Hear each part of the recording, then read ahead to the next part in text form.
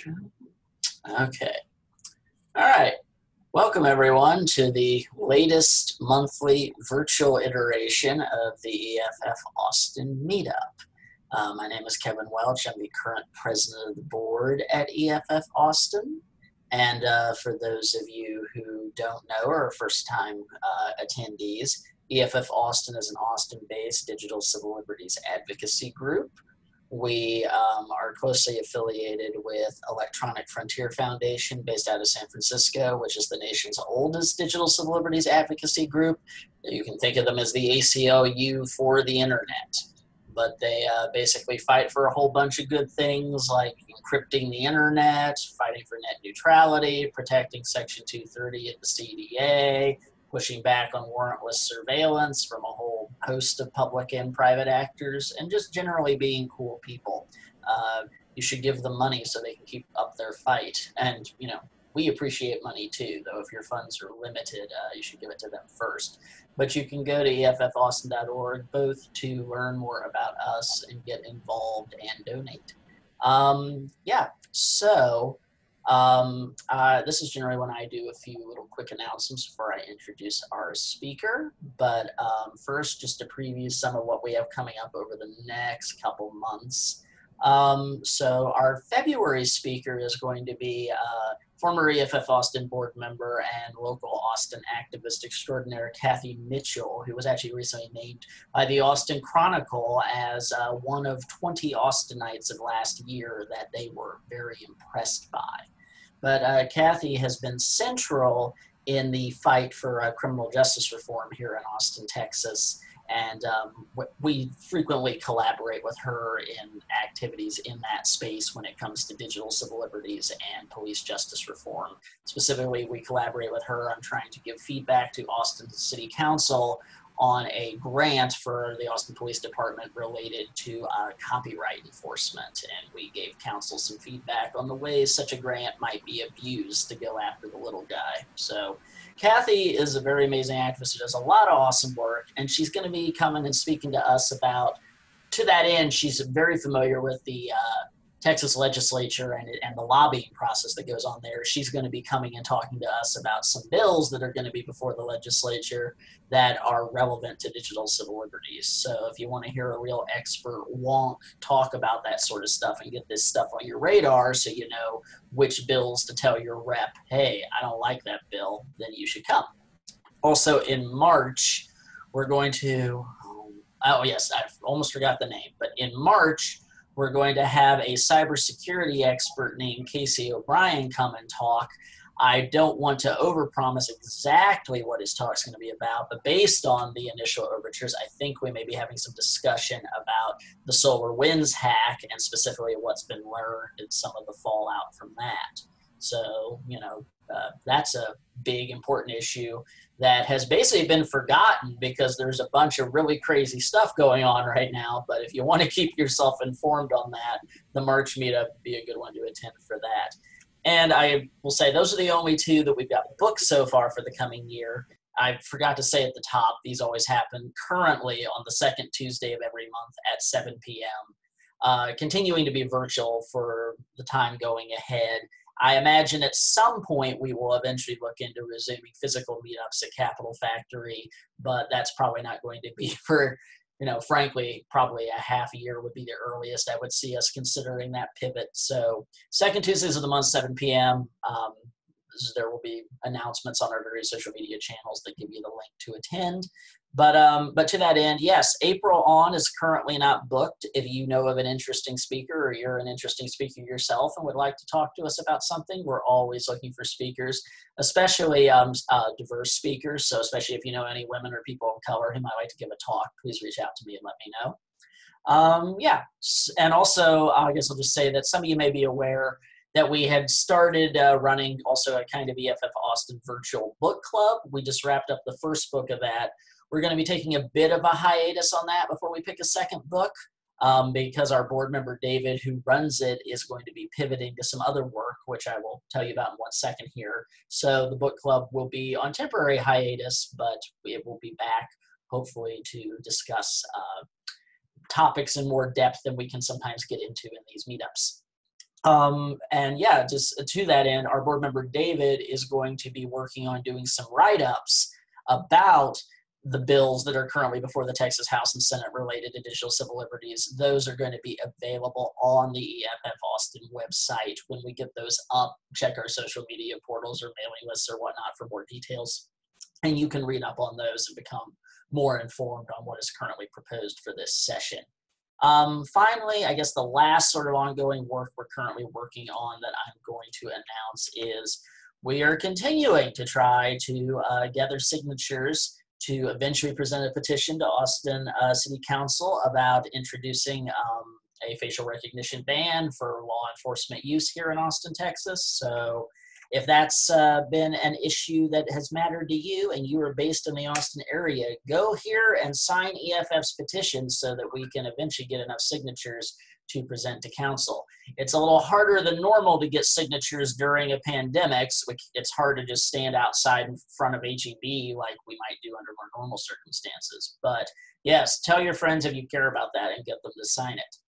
I think that's the end of my boring announcements. Before I introduce our speaker, I would like to ask, does anybody from the community have an announcement they'd like to make? Shameless self-promotion's totally okay. You can literally tell everybody, hey, check out my cool podcast or something. I don't care, as long as you think it would be of interest and relevant to the digital civil liberties community. Does anybody have any announcements they'd like to share? No? Okay, then without further ado, I'm going to introduce our speaker for this month and get to sit back and listen for a little bit. Our speaker this month is Joey Lopez. Joey Lopez is the Media Lab Director in the Department of Communication at Texas A&M University. He received his Ph.D. in New Media from UT Austin, the Radio, Television, and Films ACTLab program. For those of you who don't know, ACTLab is a pretty legendary UT Austin program that basically, you can't really describe it, but I guess I just sort of say it's like making and building stuff with kind of a hackery ethos in a very cross-disciplinary way. It was run by the legendary academic Sandy Stone, whose thinking was seminal to a lot of the academic literature around the cyberpunk frontier and cyber studies. And so just to give a little more about Joey, using project-based learning and the ACTLab concept of make stuff, take risks, and be awesome, Joey Lopez's courses engage students in their passions and encourage them to take them outside the classroom and into the real world. His students have gone on to an array of careers in business ownership, from stunt persons to Shark Tank winners to teachers, lawyers, and newspaper publishers. His research revolves around anthropology, action-based research, and community advocacy. His theoretical explorations include, but are not limited to, race, gender, entrepreneurship, advocacy, alternative pedagogy, and civic engagement. His professional practice includes photography, video, audio, new media, technology consulting, and STEAM-based community programming. He's worked with the Institute of Texan Cultures, Bexar County, Launch SA, CBS Sports, GA Media, 24 Hour Entertainment, the Smithsonian, JMS Racing, Boost Logic, Spare Parts, and many others. And in his spare time, he's an avid road cycler and weightlifter. So yes, we're very honored to have Professor Joey Lopez with us today. And Joey is going to be giving us what I think is going to be a very interesting discussion. He's basically going to be exploring, in his own words, the joys and risks of being a civically engaged citizen while maintaining disruptive resistance to what has become social media norms. So without further ado, take it away, Joey. Well, first of all, thank you for the introduction, and hello, everyone. As Kevin said, my name is Joey, and everybody just calls me Joey. So EFF covers all areas. Oh yeah, there's the captain down there. I see. If it's the captain, I think it's the captain that's here, and always good to see Muffin here. So I'm really honored to be here to give a talk. The EFF and EFF-Austin are held tight to my heart over here somewhere, and I've been fortunate to get to kind of follow along with EFF-Austin since the early 2000s. I'm 40 years old, and when I was like 20, I started learning about the EFF and EFF-Austin, and I got to hear Cory Doctorow give a speech way back in those days, and I've gotten to hear him speak over and over again, and I've gotten to meet Lawrence Lessig and some other seminal people, and of course, I've gotten to meet people in the Austin hub. John Lipkowski and Rich McKinnon, and of course Kevin and Brandon Wiley, and a slew of other people that support not only the EFF but some ancillary in my aura of space groups like Nerd Night and Dorkbot. Those Dorkbot Austin and Nerd Night Austin are two meetups that I've always kind of really held in high regard for collective meetups that are not financially driven. They're meetups for the love in terms of like an amateur way rather than a profit driven way. And so it's it's always been great to kind of get to be a part of that and experience that. So with that said, I'm going to give you all a little bit of background about myself so that you kind of understand where I'm coming from, and then I'll talk about the topic today. So I'm going to go ahead and get ready to do a little screen share here and kind of just give you all some background about me. So let me open up a couple things here. All right, there we go. Okay, so I'm going to do a screen share. Here we go. All right, so I am fortunate to have gotten to go to UT Austin during a time, as Kevin mentioned, where this professor named Sandy Stone established the ACTLab in the early 90s, and I arrived in 1999. I grew up in San Antonio, Texas, and I was not considered smart, and I was not smart. I tested horribly. If we were doing standardized tests, I mainly scored between 0 and 40, and it didn't even look like it was out of 100. And so I was never considered smart until roughly about my sophomore year in college. So I had friends that were like in honors classes. I had friends that were really smart, but like I was in all regular classes, and I went to an inner city high school where I, just was average. And my older brother, who was one of my older brothers, who was 2 years older than me, had gotten into MIT and then got recruited by UT. And when I was kind of in my, I think, junior year, I was able to kind of get an experience because my brother, the people that recruited him, they were like, "Oh, you have a younger brother. We have some programs that he can go to." And so one of the programs I went to was MITE's Minorities Introduction to Engineering, and that like changed my life. It was 1 week in at UT Austin, and I saw people that looked like me, and I saw people that were in positions of power, and I saw people that looked like me that were going to college, and then we also went to like the 3M facility, research facility. We went to National Instruments, Pickle Research Center, and I got to kind of just see all the facets that Austin had to offer, or a lot of things that they had to offer. And then I also got to participate in another engineering camp. And this is how I got into UT, was that I participated in this camp. I got letters of recommendation from professors, and that's how I got in. I wasn't in the top 10%. I wasn't considered smart. I got in, and I almost failed out my first semester. And luckily, I met Sandy Stone and the ACTLab, and that's where things kind of just really changed. And in parallel to that, one of the other things, and Kevin didn't mention this, not because he didn't mean to, but just slipped his mind, is that I own a hi-fi store that I run called Dreamonoids Hi-Fi in Which San is Antonio, really Texas. I've been cool. running it. It's like a space out of Mr. Robot. You should visit it if you're ever in San Antonio. Yeah, it definitely has a hackerspace feel, intentionally. And so, in parallel to going to university, I also helped run a hi-fi store in San Antonio, Texas. And my mentor, Creston Funk, actually, and that's Creston right there, listening to some single driver paper cone speakers that were handmade in Germany, and literally the pulp was made by hand and everything for those prototypes that we were listening to at the time. And and he taught me like about sales. He taught me about aesthetic. You know, our shop was so in tune with fringeness that this is a woman. Her name was Kuma. I don't remember her actual name. I just knew her handle from a forum, and she lived in Chicago. And I would talk to her all the time. And one time she was like, "I want to fly down and hear the hi-fi that you sell." And I was like, "Okay."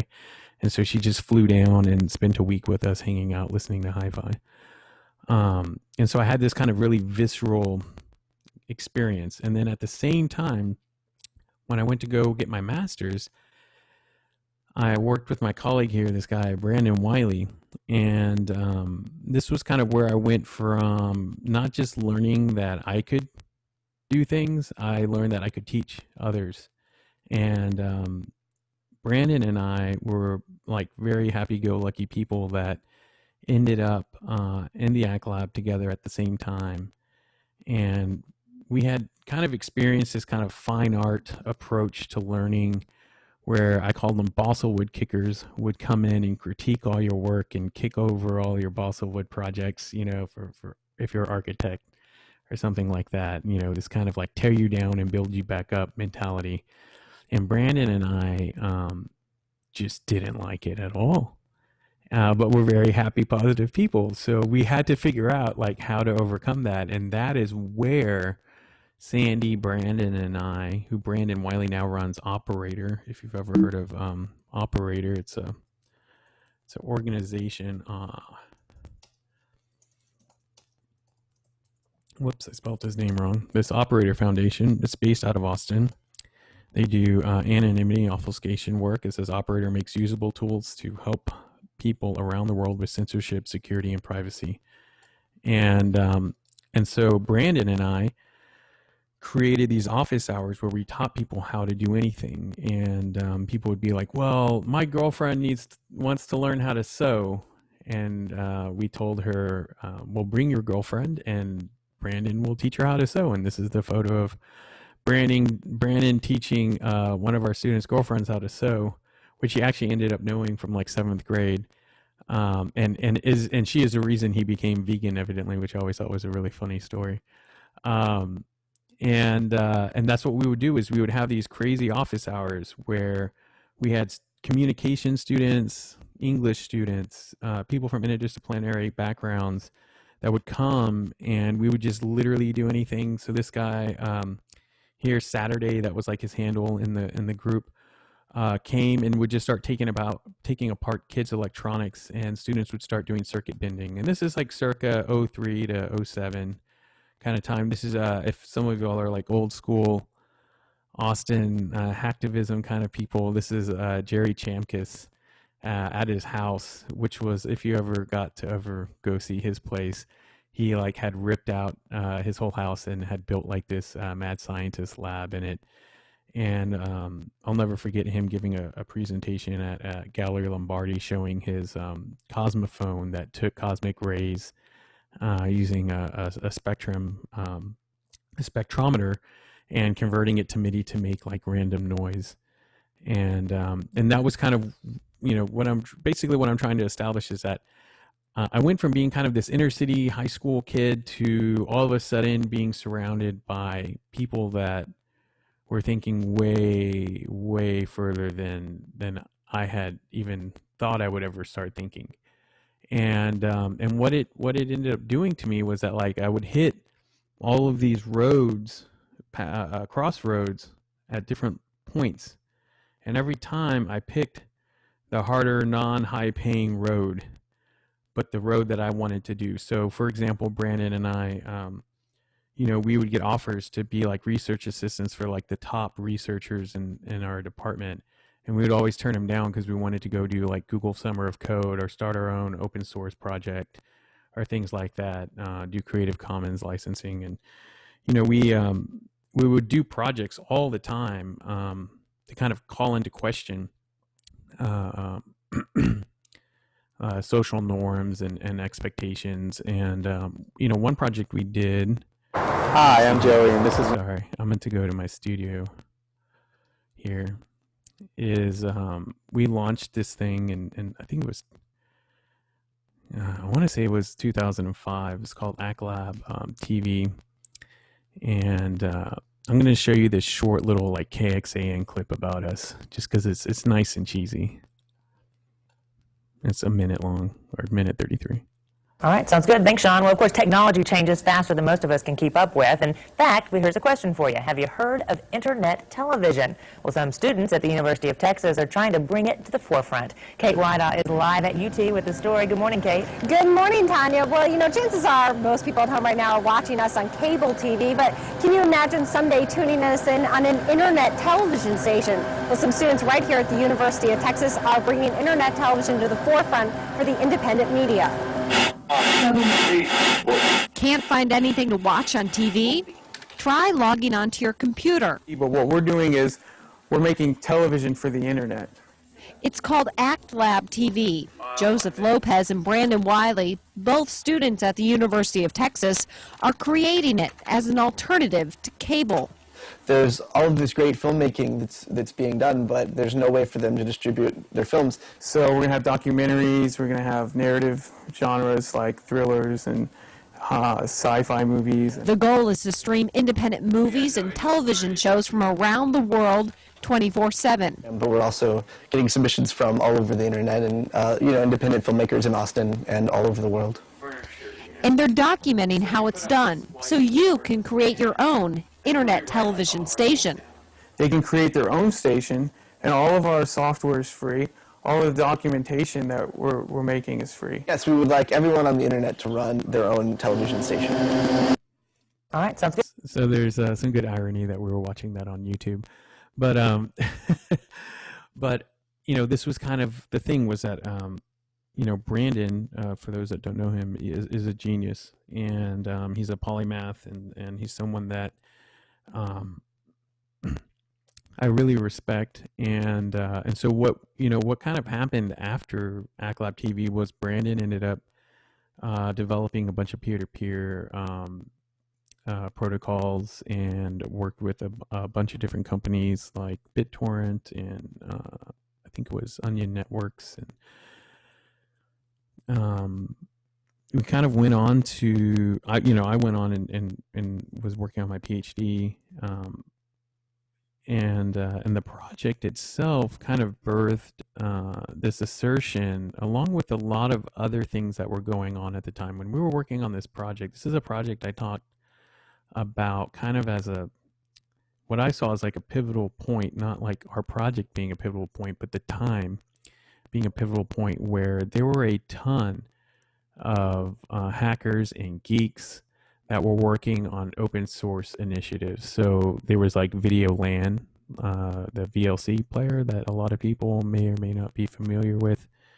That was like a really big initiative. You've probably seen this player before. It plays like any kind of format you ever want, and it's on every single kind of platform. And there was the FFmpeg library that was like kind of came to fruition during that time, and that people kind of really latched onto. Of course, there was LAMP, Linux, Apache, MySQL, PHP applications that were being developed at a rapid rate. Ruby on Rails had just come out, and people were starting to kind of pick up how to do drag and drop, and HTML 5.0 was about to come out, and people were able to then take that technology and kind of just keep on creating works that were more or less closed source and more open source and free as in speech rather than beer, which is like the antithesis of what we have in terms of social media at this point. And so that was kind of like my background in terms of my experience with in the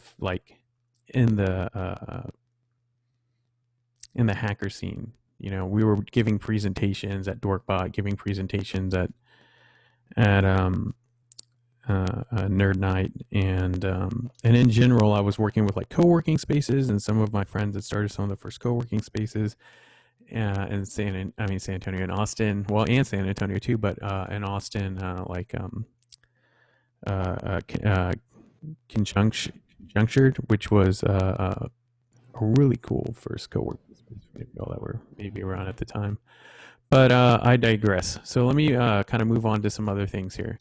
So I just wanted to kind of set that. This is actually my dissertation. I published my whole dissertation online back in 2010. I defended it. I had like 750 views before I went to my defense, and I had like 60 people show up to my defense. And it was really cool to defend like a live document and have colleagues and fellow students come up and click on the website while I was giving my defense and show like the professors where they said I was lacking. They would show like where I actually talked about it, and I was like, wow, this is really awkward but interesting and kind of a really cool turn of the tables. It's dissertation.jtlopez.com. I think I can open up the chat here. I'll just post it in there. And so it was really cool. Like it was a really stellar time.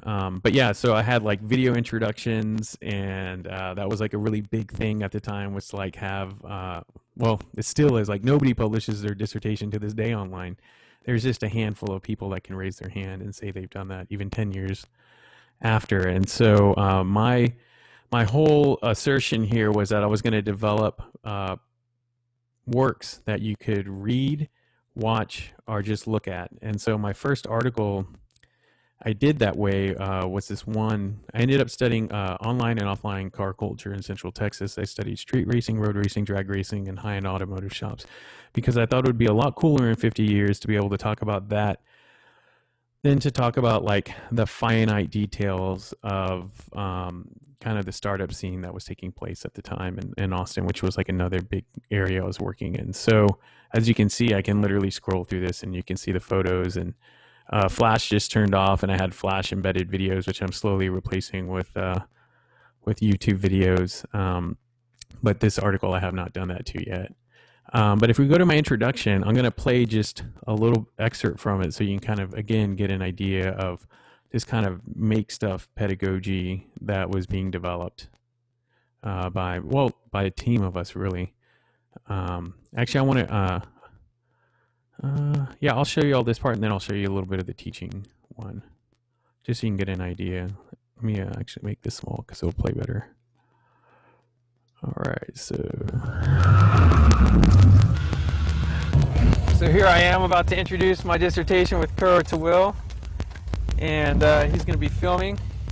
Now I'm going to be talking about the wild and crazy experience I've been having doing this project / life experience, researching cars in Central Texas, and doing a little bit of pedagogical work as well. So I hope you enjoy this.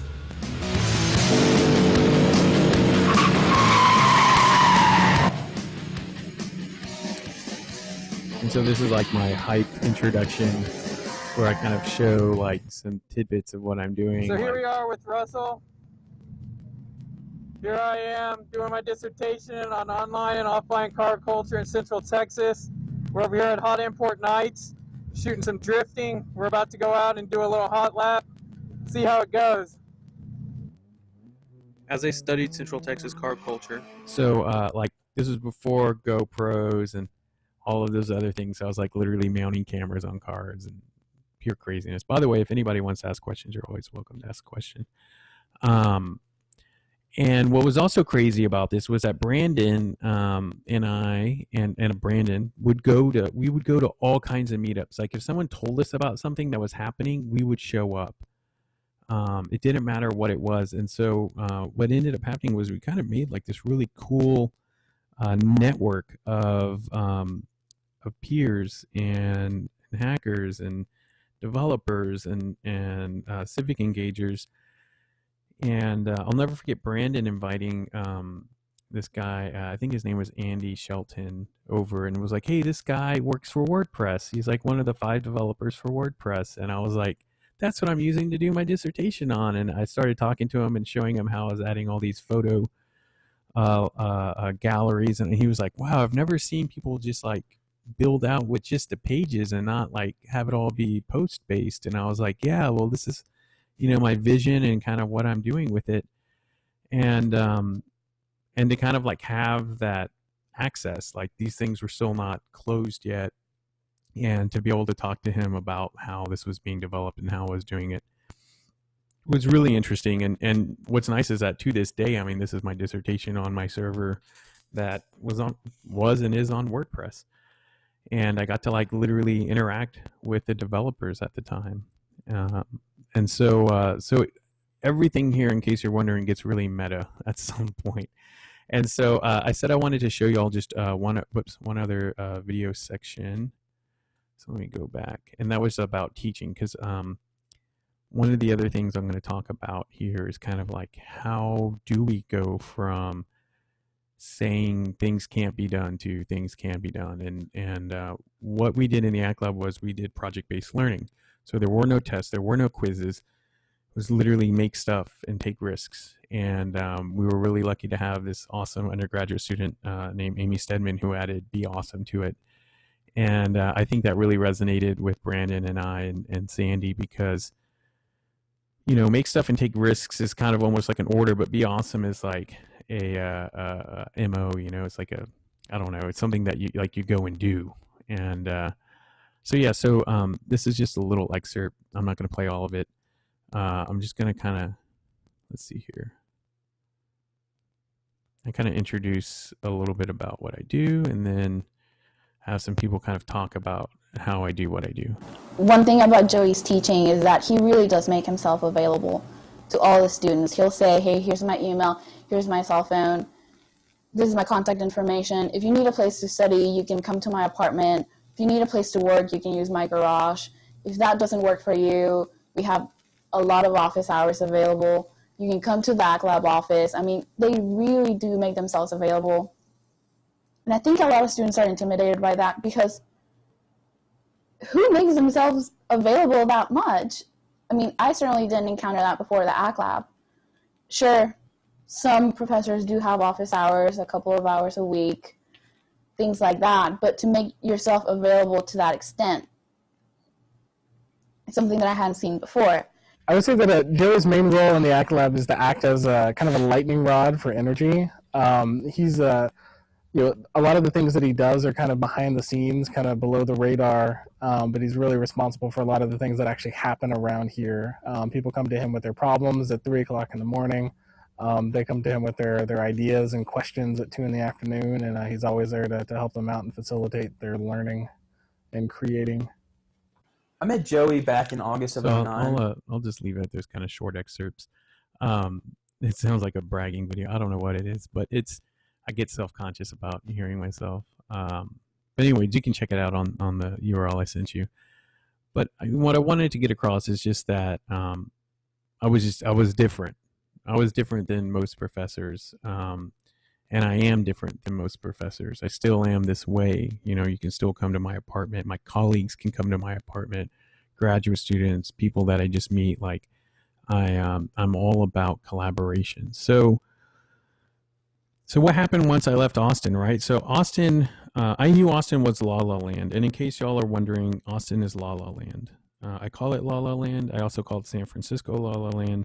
And the reason I call it La La Land is because as soon as I moved to San Antonio, La La Land was over. Austin's like 15, 20 years ahead of San Antonio in pretty much every regard, except for disparity between the rich and the poor. Y'all are even with us. So I guess you can take that award with us, which is that I believe San Antonio and Austin have the highest discrepancy between the rich and the poor in the U.S. So it's definitely not a bragging right, but that is definitely one of the things that was resonating. And when I got to San Antonio, everything changed. So there was no startup scene. It was very, very minuscule, and it is to this day. I had to go kind of on this anthropologic tour of San Antonio to figure out what was going on. There was a TEDx following, but there was no like bar camp following. There were bar camps that had happened early on in San Antonio, like in the 2005 to 2007 era, and some ACTLabbers like myself and Dustin and Brandon and other people we were fortunate to get to go and interact with that. But by 2010, it had really kind of fizzled out. Like all of what I was talking about, where people doing open source software development and kind of driven by morals and ethics, had gone out the window because of social media and people's drive to kind of do this Web 2.0, you know, make lots of money. That was when South by Southwest Interactive like exponentially blew up and became more significant than film and music. I mean, I remember we would go in the early days to South by Interactive, and it was like $20, you know, for like a pass. And now it's like I the blame biggest, it all on thing. blame it all on Twitter's premiere there. Yeah, yeah.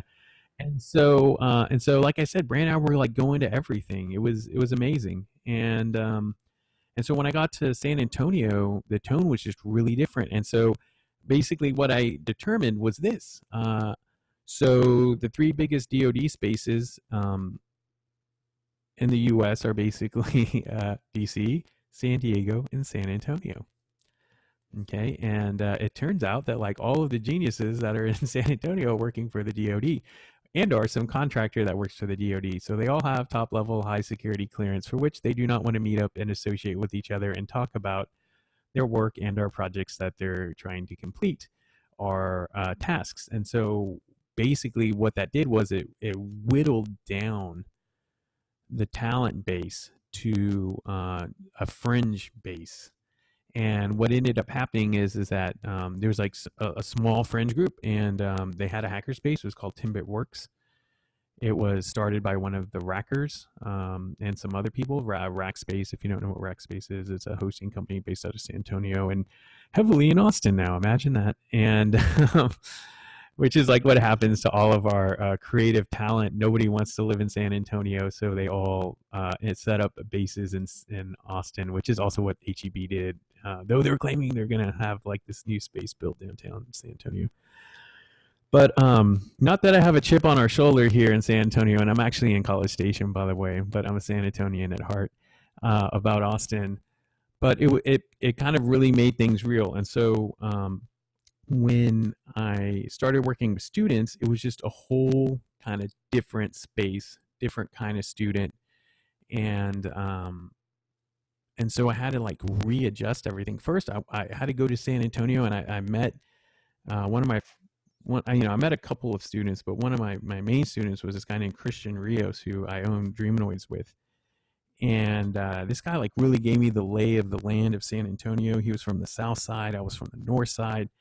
And I just learned a whole lot about San Antonio. I learned about the car scene, which I think y'all saw. That's what I studied. And one of the things that was like really different and kind of signifies the difference between San Antonio and Austin is that in Austin, when we would go street race, you'd have some of the fastest people in the world come to race. And when they would race up on 183 and go over like 200 miles an hour, they were just racing for fun. Like they were literally doing it to see who could be the fastest, and that was it. But in San Antonio, it was like people were racing for money. Everybody not only had the right to carry, but like practiced that right in terms of like intimidation. And so it was a very kind of heavy-handed space where you didn't want to disrespect other people, and there was a lot more at stake than just having the fastest car.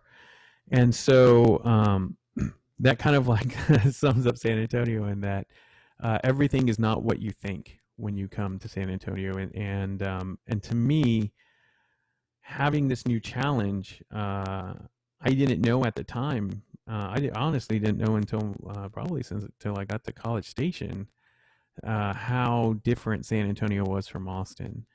And slowly what happened to me was that I just started dealing with more and more real issues in San Antonio. So I actually, early on, I was still doing like cyber liberty work, but by the time I was leaving San Antonio, I had dealt with my university shooting and killing one of my best students at his apartment on his way home, pulled over by a cop that was on a burger run and felt like he needed to play, this cop hero, and so I went from kind of this theoretical space in Austin where I was getting to explore and do things and kind of have agency in the digital space to, having vigils, working with students to protest, working with the students who passed away's family, and at the same time maintaining my job as like a tenure track professor at this university and doing scholarship and family and all these other things. And I was experiencing a lot of other real things that were going on. I had another student whose father had passed away that was a police officer and had worked on the DWI unit for 20 years and, never had to shoot at anybody because they knew how to de-escalate and do things properly and had proper training.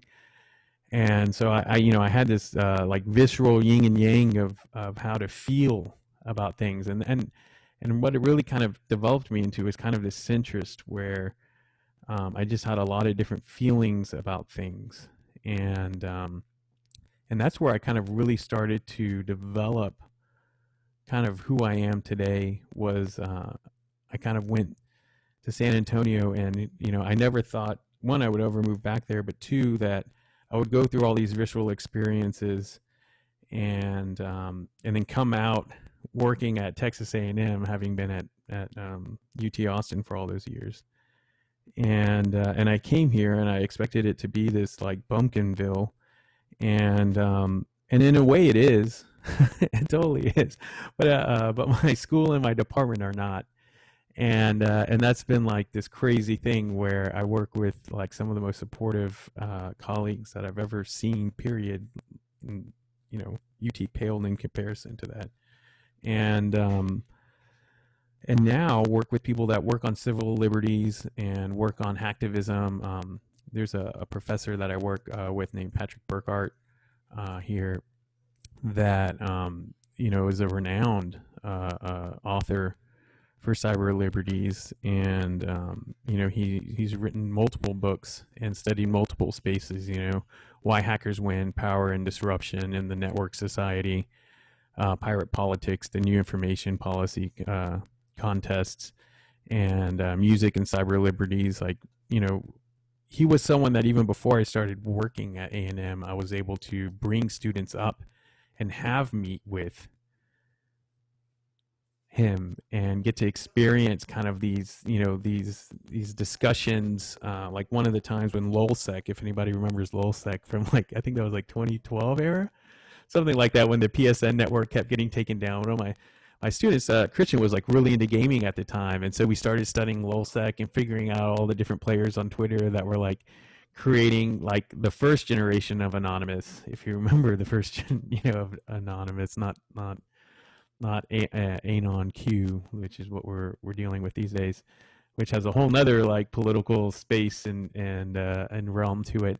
But this was kind of back in the 4chan days, and so I was still having like these visceral experiences, but they just had all these different connotations to it. So all that to say, I was I ran this program at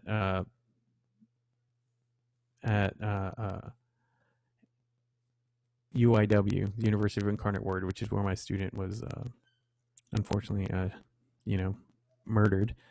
And but I got to teach a lot of amazing students, and I got to work with a lot of amazing people and got to have a lot of cool experiences because of the handful of people that I got to meet in San Antonio that were just amazing. Like this person I would highly suggest you have, but would be very shy to do it, and is a colleague of Brandon Wiley's, Jeremy Zunker. This guy, Jeremy Zunker, I met at a hackerspace. I was working on a project for the Institute of Texan Cultures, and one of the things about me is that the way I'm a genius, which I am, is that I admit that I don't know anything, and I know when to ask for help. That was like my biggest thing. What I figured out geniuses do is that they just beat their head harder against things than anybody else. And it looks quick, but they're having just as much of a hard time.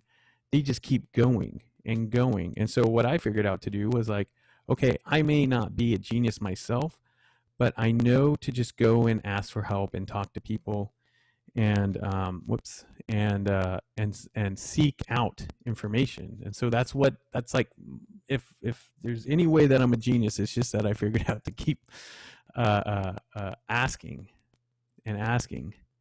Let me see if I can spell converging correctly. There we go. And I ran into this guy, Jeremy Zunker, and he actually, I can come over here. Where is it?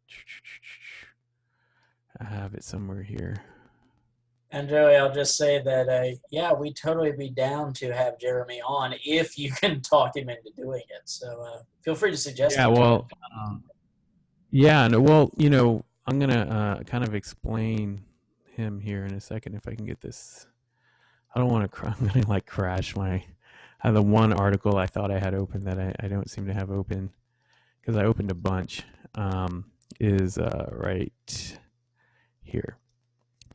So I went to the Hope Conference in 2018, which is Hackers of Planet Earth.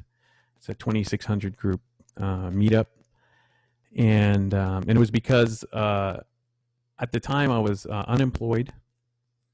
I didn't know what I was going to do with my life. I was trying to figure things out, and Jeremy, who I met, like I said, working on this project here, which I'll show you here,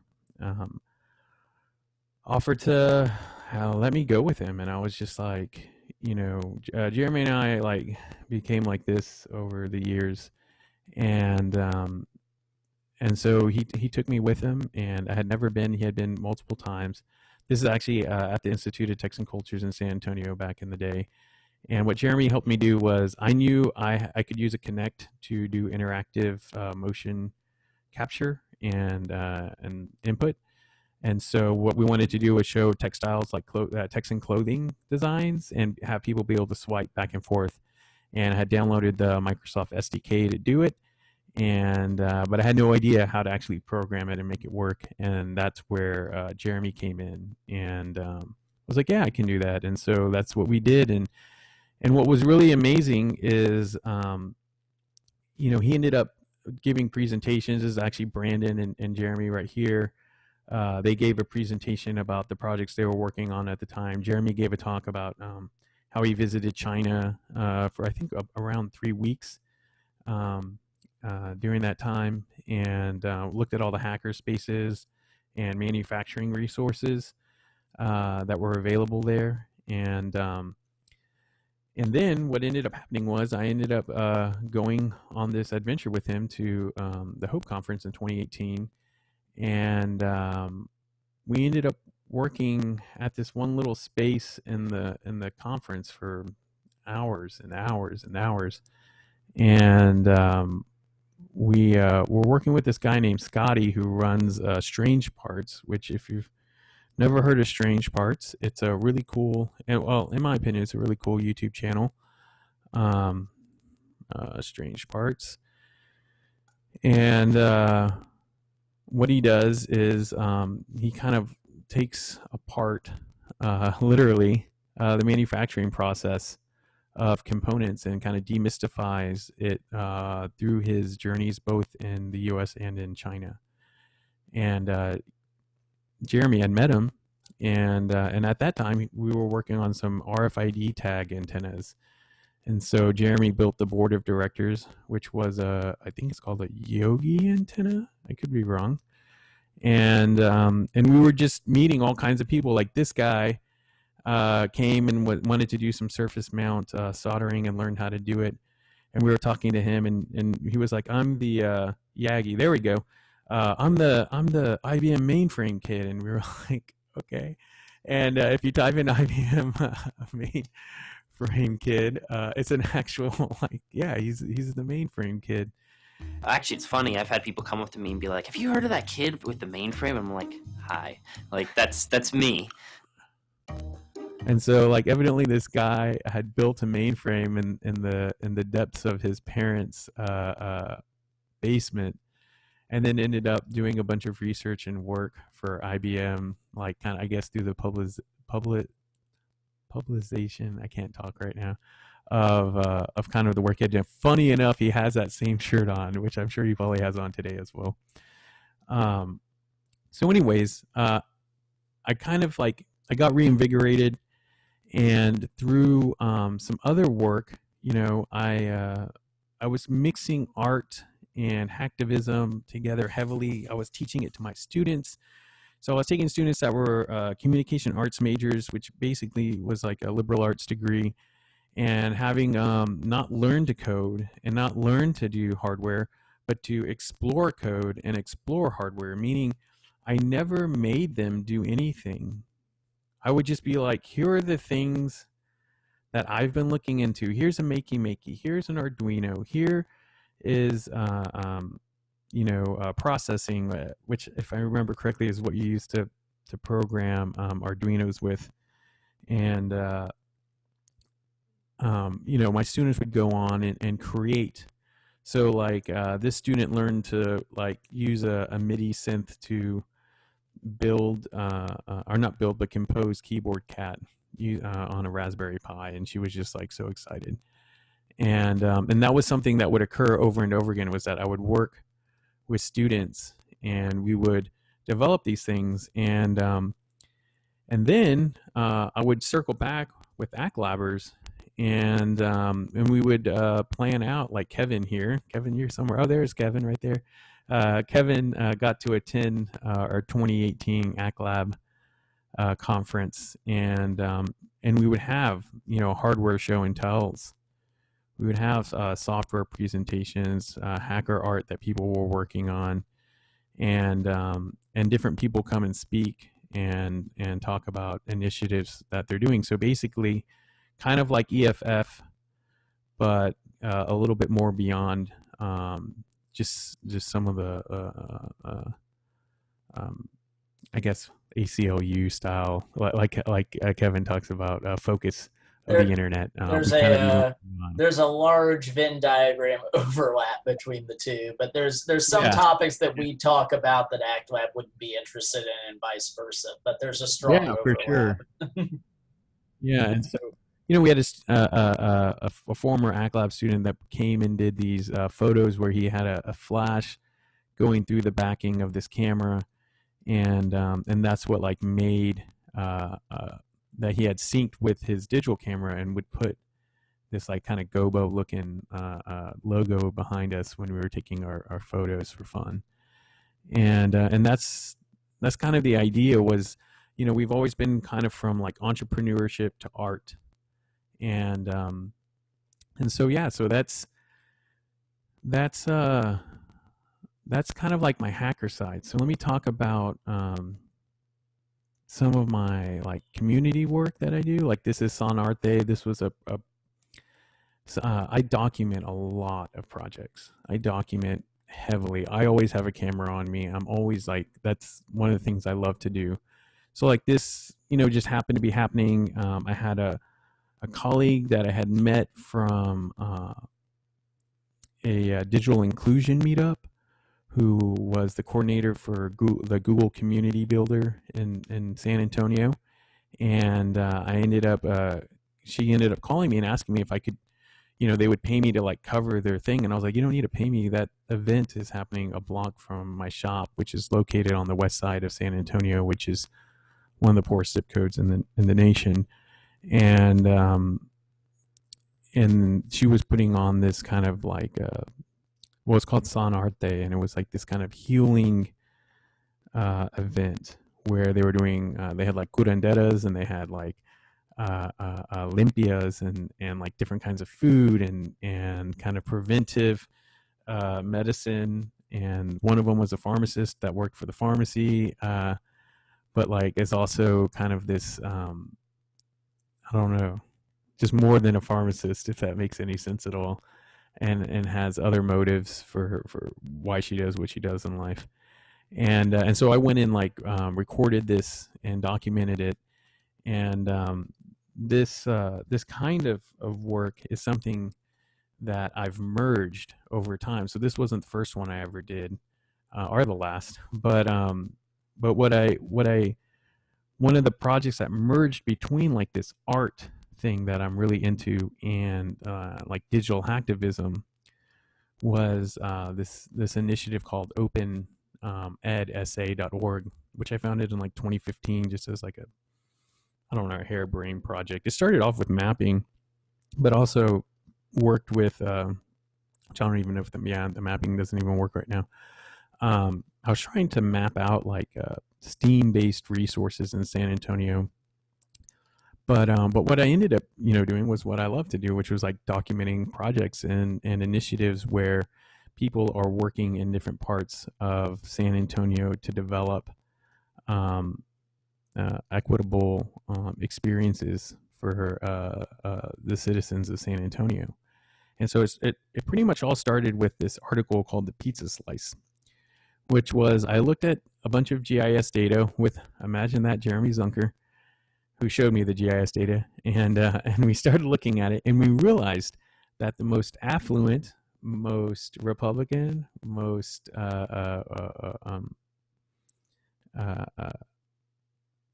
conservative side of San Antonio existed between Bernie, downtown of San Antonio, and Bulverde, which is like there's this a highway called 46 that goes between them. And we developed this thing called the pizza slice theory, which is like, this is the richest, most prominent part of San Antonio. And actually, there's some, like, if we were to, like, redraw this a little bit more, there would be, like, just some random cheese spotted over here and some random cheese spotted over here, but all of this would still just be red sauce and not very equitable. And so what I started to do was kind of look at this data, share it with other people, host conferences about this using the bar camp model, and people from Austin would come down and talk about, like, not only digital equity, but how we can think about what I called advocacy over charity. Meaning, I would rather have 100,000 people help me than get $100 million to work on a project, or $1 billion, really. Like, I would rather get 100,000 people, citizens of my city, to work on a project collectively than to have $1 billion given to the city to work on a project, if that makes sense. And so that was kind of like the premise. And so what I went and did was I went and researched a bunch of different places that are, like, trying to do things that are very participatory in this way. And, like, one of the random ones I found was in what we call a cultural desert, a space that is doesn't have a lot of cultural resources, libraries, stores, or tiendas, or places that have, like, a rounded kind of experience. And it was the Best Buy Teen Tech Center at the Family Services Center, which was like an old elementary school on the far west side of San Antonio, far inner west side of San Antonio, I should say. And what we did was, like, I went to this, like, mentoring event, and I ended up with a bunch of colleagues from San Antonio, not colleagues as in professors, but colleagues as in other advocates that I met. We're able to start, like, a dialogue and engagement with the community to, like, learn about health, learn about entrepreneurship, open source software development, now website development, commerce, and all kinds of things, because these students had the resources, and they have like screen printing and just all kinds of things, and their curriculum was really interesting in that they too weren't teaching people how to code. They were making it available for students to learn how to code. And their curriculum was based off of curriculum developed out of MIT. And so it was really, really interesting. And then, I would just go and document all kinds of events and projects. Like this is a what they call a fandango, which has to do with like a Mexican I call it the Mexican drum circle, but what it is it's people with jaranas, with guitars, and they meet up and they play music together. And I was really interested in like this youth-oriented, family-oriented meetups where you create community and how you can create an organic feeling for community building in the home, and what that has to do, because like these are things that I think about even when I'm thinking about digital advocacy and digital rights and digital movements, because ultimately these things meet, right? M-A-A-T, right? They are people.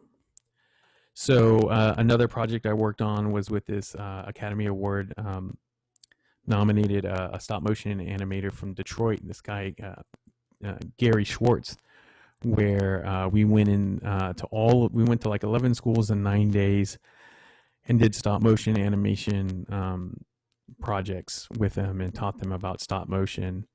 And he was awarded a grant to come, and he and I and this guy Victor Zuniga, who ran an after school program for an apartment complex on the east side of San Antonio, worked with his kids that did the after school program. As you can see, they were having a great time, and we developed using projectors and a digital camera, and of course Jeremy was there helping out too.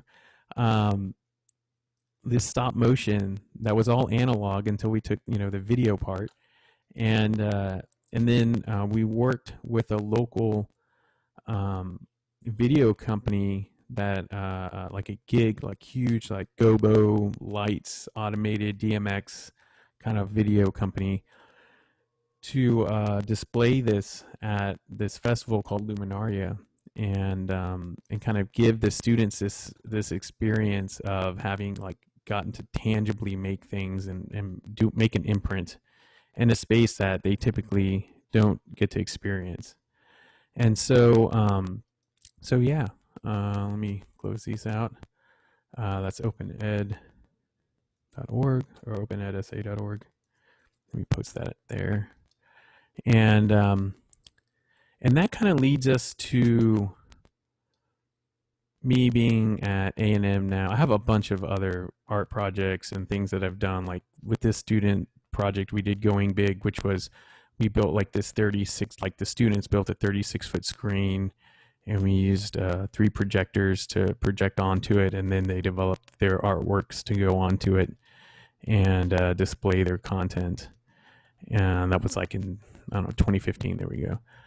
Done like work with this guy named Mark Barnett on design thinking and doing makey implementations using like cardboard materials to develop interfaces, again using empathy learning and stuff like that. So I have this really big background in this space, and so I guess to kind of bring us to today, what happened was I got invited to this book club, The Rise of Big Data Policing, which I didn't own the book for the first meeting. I ordered it post first meeting, and David, who's one of our co-hosts here, facilitated this meetup, and that's when I got my gears going again, thinking about cyber liberties and thinking about kind of living in the meat in these virtually virtuous days. And what I mean by that is that we're in a crazy time right now. We're in a crazy time on many levels. We're in a situation that we can't stop. We're in a situation that is very suffocating for a lot of people. We're in a situation where our technologies have definitely gotten out of hand, and we can't reel them in, and we're facing the ramifications of it. And so there's at the individualist level, there's a huge loss of feeling of agency, and some would argue there is no agency left, right? That's like one of the things Kevin and I were kind of talking loosely about before we started the meeting was, how do we bring back agency? How do we bring back that feeling I would say hope, but then people think Obama, right? Like, I'm apolitical in many ways, or I try to be. And that doesn't, and don't mean that because I'm not trying to offend people. I can offend you, but it just means that is really like earnestly, I just am. I don't believe in the Democrats or Republicans and a lot of other things. And so, we're in this space right now where we have all these tools, we have all this technology. We as individuals have the ability to, I was talking to Kevin about this before we started, to create, not just digitally, but like, we're still going to have humans coming. Like, you can procreate, and procreation is still happening. And in the most basic of sense, like, people are still being born, okay? And so we can feel that our society is over, but there will still be people coming our way. And to me, that's where, I talk about hope, and I talk about kind of like this idea that maybe some of us that are some of the biggest naysayers and some of the biggest pessimists about our ability to kind of deal with these societal implications of tracking ourselves constantly in a big data way. So I have like this little video I made about big data. I don't know if I have my, let me go to YouTube Studio. I explain big data, and I think I don't know, who knows if I can explain it better right now, but I'll just play it for you if it comes up. Explaining, big data in 30 seconds. It's a 14-minute video, right? Isn't that funny? So we'll just listen to the first minute. All right, so big data in under 30 seconds. Phone has lots of information. It has my geolocation. It has all my phone calls, my text messages, my data. When I go riding, I have a heart rate monitor. It has all of these things. That's our y-axis. Time. We have all of this time. One day, a second, a minute, 10 minutes, 20 minutes, a year, 20 years. We're constantly creating this data and creating information here.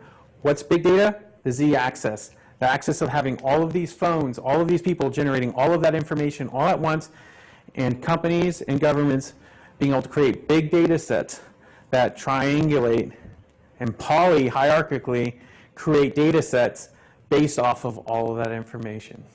All right, so that was actually 48 seconds, so I still failed at the 30-second thing. But, in this video, what I go on to do is break down kind of what I mean by all of this and the implications of it, because that video is made for like all the way from the lay to like the most expert of big data. And what I'm really asserting there is that what we're not used to and what we're still training our brains to understand is the fact that we're being catered to not by what we're doing, but by everything around us. Literally, like, who's in this meeting, who's, how we're being tracked, all of our phones, all of our cars, all of our, technologies that we're using. So for example, I always like to use myself as the example because I'm not hurting anybody but me, right? As, I give a lot of information away. Brandon kind of remembers I was horrible at like actually using like PGP and all the encryption things and that we would use for email or for messaging and things like that. And in 2010, I gave a talk about how all of our information is already gone. And in 2020, our information is beyond gone. It's being harvested in ways that, like, you don't have to exist digitally, yet there can still be a profile just because of all the other people that exist around you, if that makes sense. And so for me, I look at it two ways. One, I always have a critical lens to it, but I've also kind of lived my life in a digital world. So what do I mean by that? I have a couple of things that I'm working on in life that I've actually kind of gone full kind of head first into exploring at a personal level, not at a like a research level. And one of those things is my health. So I have I'm a type 2 diabetic. I have high blood pressure. I've always been obese since I was like probably like 10.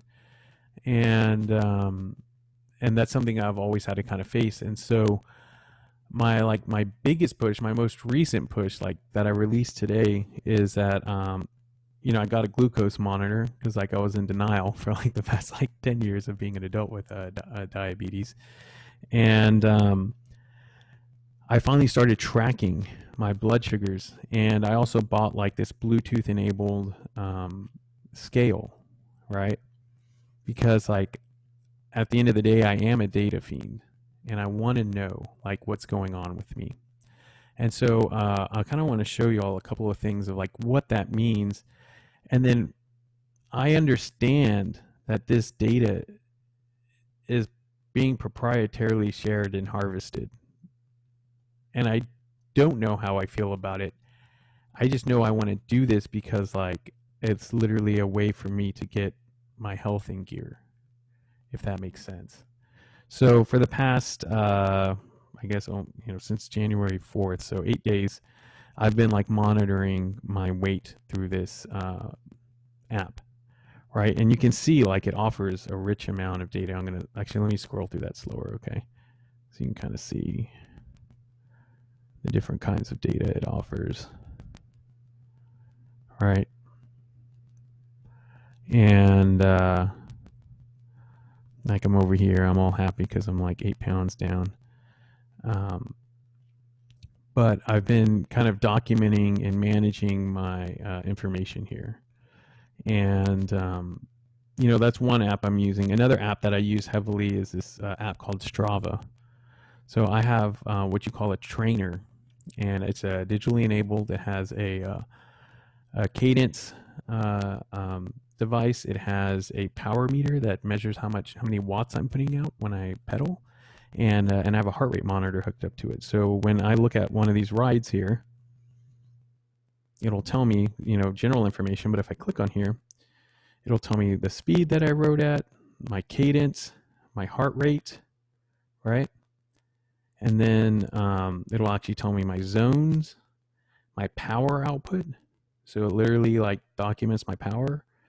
And then again my zones, and then if I ride in the meat, right, as I call it, which I have to actually look back because I rarely get to ride in the meat these days, meaning in person on the ground, my bike moving through the wind. I'll also get my elevation information, and so it has GPS information. And Strava actually has teamed up with many municipalities to share their information to help develop biking trails and resources for people to be able to make arguments for more green spaces and things like that. They do licensing, but I show you these apps not because I'm hey, look at these apps, this is amazing, this is what what you all should be downloading and using. Yeah, right. Okay. That's not what I'm advocating for.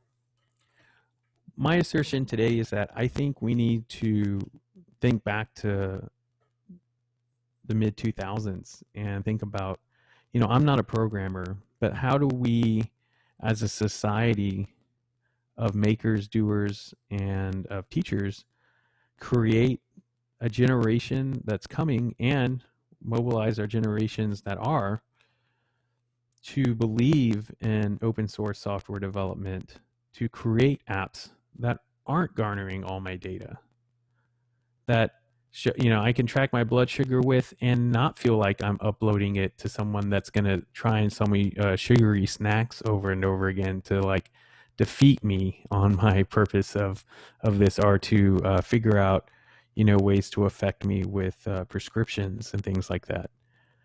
How do we come together and think as a collective to determine open big data standards? And again, there are people that are doing these things. I don't want to belittle that. I am literally just making my own assertions here. I'm not trying to think that nothing is going on in these spaces. There's a ton going on in these spaces. But I've just noticed lately that a lot of times we kind of get down and start forgetting how my brother developed Strava. Yeah. Y'all might be interested in precursor a secure mobile device. Yeah, thanks. And so I'm looking at all of these apps that are coming out and the apps that I've been using, and I'm just thinking like, in La La Land, in Austin, and in San Francisco, and in all these different spaces where people are being able to worry about these things. How do we create a culture again that values development and ownership of information? Now, the irony here, at least for me personally, is that I know the Republicans and these right-wing Trump nuts, for anybody that supports Trump here, I'm sorry, are also wondering this issue now. You know what I mean? Like how they can control their data and understand open platforms and have the ability to obfuscate and I know, they're anonymize suddenly information. worried about the big tech platforms I've been streaming about for years. I'm like, well, welcome to the party 5 years late. Yeah, it was like a really interesting time right now to kind of watch people be like, what? Like, this is not Publix? Like, oh, this is all private. This is all like beer. You're all getting to drink beer for free. And for free, we mean by that Z access, we get to have that Z access and we own your ass, and we own your agency. Like your ability to have agency is mediated through us. And so it makes for a really interesting time. It makes for some visceral discussion, and that's what I'm hoping we can have. But I guess I'll stop here and just ask if there are questions. But one thing I want to make very clear, just right off the bat, is one, I don't consider myself an expert. I just consider myself someone who thinks. And two, like, most of anything that sounded intelligible were because, like I said, I surround myself by really intelligent people, and that's my intelligent part, is that I just know to ask other people for help. So a lot of answers to these questions may be me referring to other people. So yeah. Well, that was a very wide-ranging, interesting, unique discussion. It's really quite fascinating how many different areas of interest you synthesize. Do we have any questions for Joey? I'll come up with some if we don't, but I tend not to like to hold the spotlight on these. So yeah, does anybody have a question for Joey? And if people are being shy, I can kick it off. I will say that it was one time I was invited to give a TEDx talk, I should say, for San Antonio. And it was really interesting. I had a bunch of people encourage me to apply because they were like, we want to hear you talk. So I said, okay, I'll apply. I applied, and they asked me to come give a talk. And I went to their like curation meeting. And the way I present today is that's how I've always presented my whole life. I just tab up things and talk. And man, I went to that meeting, and they were just like, you can't do that. Like, you just can't do that. Like, we have rules and we have ways of doing things, and this is just crazy. And so I ended up telling them, like, okay. And they were like, well, what do you mean, okay? I'm like, okay, like, I just won't do it. And they're like, but this is your chance. This is TEDx San Antonio. I was like, yeah, that's cool. Like, I'll see you guys later. And I always kind of have felt that way about, institutions that clamor to a name more than clamor to sincerity, all that to say thank you for letting me give the kind of talk that I like to give. I feel that there's a bazillion meetups and a zillion different talk series. We don't have any point to exist if we don't document the actually interesting things people are doing and working on and thinking in this space right now. So yes, I want the people that TEDx doesn't want. So he asked, what are you working on right now? Yes, we have that question. So my latest thing that I'm working on, and I'm about to release my YouTube video on, and I released it on Facebook, it's public on Facebook, is I'm working on this curriculum based off of fear and failure, and teaching people how to be creative using fear and failure. Now, let me preface that. I don't mean by like putting fear into people and failing them. I mean that we have a lot of fear, especially right now, like with the students I'm teaching, or small business owners, or entrepreneurs, or other people. Like we live in a fear-based society right now. All of our media works off of fear. How we feel like we're getting through the day often is based off of fear. And then failure is, something that we fear, and it's something that we go through. And so basically, what I learned myself was that I was always thinking I needed to be perfect. I was always thinking I needed to be doing what was right, and if I wasn't doing what was right, I was a failure. Rather than understanding that I am always going to fail, and maybe it's more about progressing and focusing on my progressions and learning from my failures than it was so much about what I did wrong and harping on that.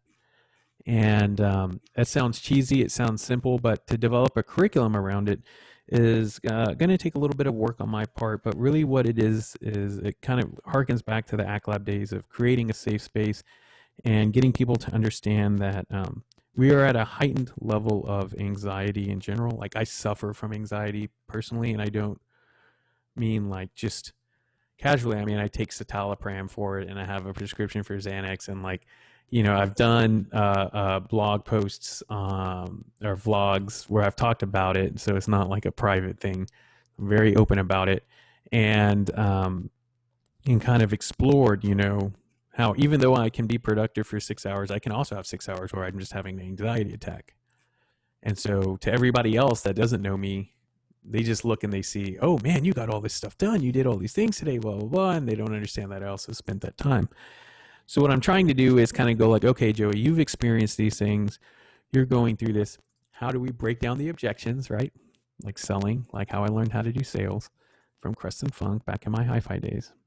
And create a space where people feel comfortable speaking about their fears and speaking about their failures in an effort to create radical trajectory for them in what they want to endeavor on, whatever that is, right? Because like we intentionally say make stuff, okay? Because if we knew what that stuff was, it wouldn't be new media, it wouldn't be internet based.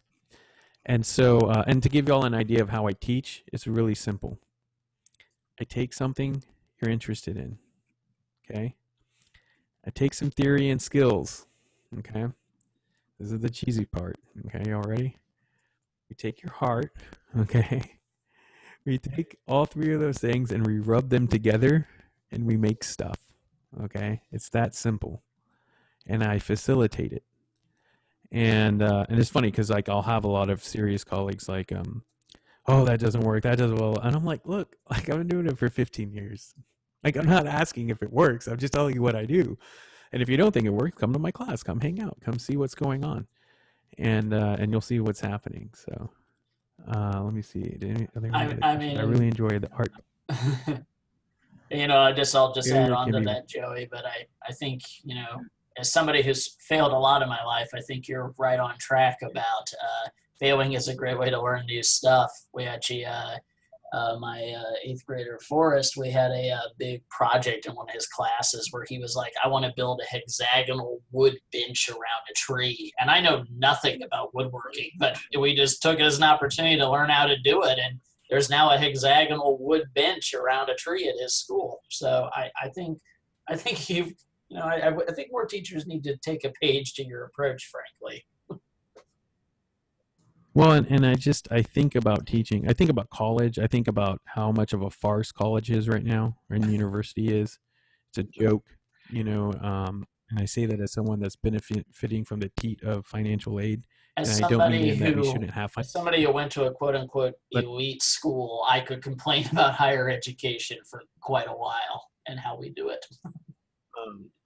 So what I'm trying to do is I'm always trying to create radical trajectory for my students, and I'm always trying to figure out the intangibles for which are being either inadvertently or advertently excluded from the collegiate experience. Like one of the most simple ones is like, how do you get a job when you graduate? Like most bachelor programs don't even have a class at the end of the experience that teach you how to go and find a job. I mean, you may think that, oh, well, I don't need that. It's like first generation college student, students that don't have parents that both went to college, like they don't know how to go and do that.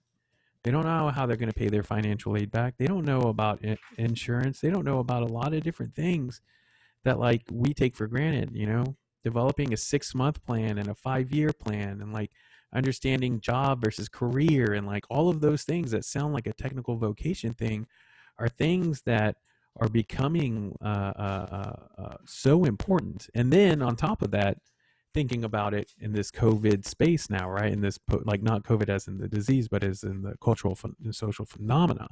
Like how do we get people employed? What's considered networking? What's considered, and again, because again, that's the fear, that's the anxiety, that's like, even as professionals, like how, all that are professionals, how do you go and find another job right now? You lose your job, what are you going to do? Right? Like, how are you going to go find it? Like, how do we create dialogues and ways of people feeling like they can work through those issues? I have a question that's kind of related to that. Okay. Yeah. First off, awesome talk. I love it. I love all that, the hacking, the tinkering, the art activism. It's like what I've been interested in, I've been trying to work on, but it is obviously been lonely recently. Like, and you can't go meet up with people in the real world. Where do you find like these communities where you can get together people right now, I guess online, but even going forward in the future in person, where can you go, like you said, surround yourself by really intelligent people in order to take part in this kind of stuff and learn and grow? So that's a great question. And that's one that I've been thinking about heavily because you're right. Like it is at this time, it's really hard. Now, some spaces that I would consider is like, say I was in Austin right now, right?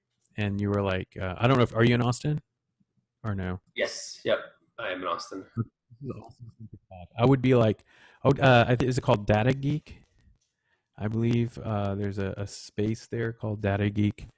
I would look that up. I would look up all the hacker spaces. I will second. Data Geek is a wonderful Austin-based group that if you're interested in art and technology and hacker stuff and the intersection, you couldn't ask for a better program.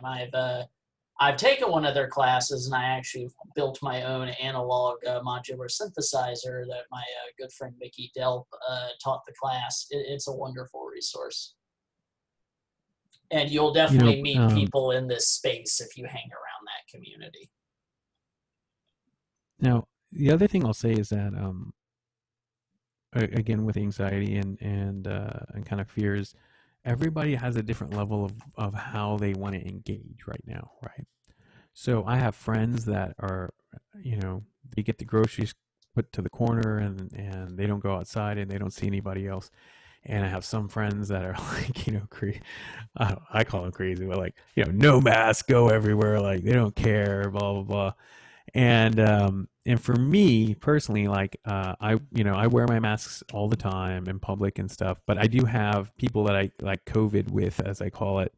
Like my colleague, Jonathan Guajardo, I COVID with him. And so, we started a barbecue channel during COVID.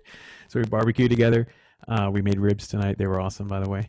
And so, maybe you can find someone that you can have an interaction with. Now, if you're not able to do that, I have intermediary friends that I meet up with, right?